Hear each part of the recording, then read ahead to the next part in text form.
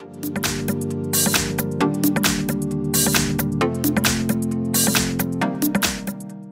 I have Samsung Galaxy Tab Active2, and today I'm going to show you how to change keyboard language on this device. So to do this, firstly you have to open settings, then you have to go to the general management, language and input, on-screen keyboard, Samsung keyboard, languages and types, manage input languages. Then you have to update language data. Here you can see the whole list of the available languages, but firstly you will have to download them from the internet.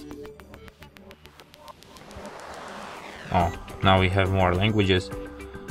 So let's just download, for example, Greek. And now let's try to write something down in Greek language. And as you can see right now I have Greek layout here on my keyboard. And that's it. Thanks for watching. If you find this tutorial useful, don't forget to hit that like button and subscribe to our channel.